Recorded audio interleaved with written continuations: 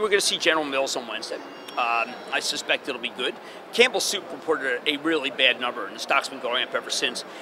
Thursday we have McCormick. I think that'll be very good. ConAgra, good being places to go. Darden, perhaps. The fast foods have been very weak lately, but that's more casual dining. McDonald's has come down a lot. I still don't want to get ahead of it because, as Credit Suisse says this morning, the numbers are decelerating. I mean, I wish I had more opportunities.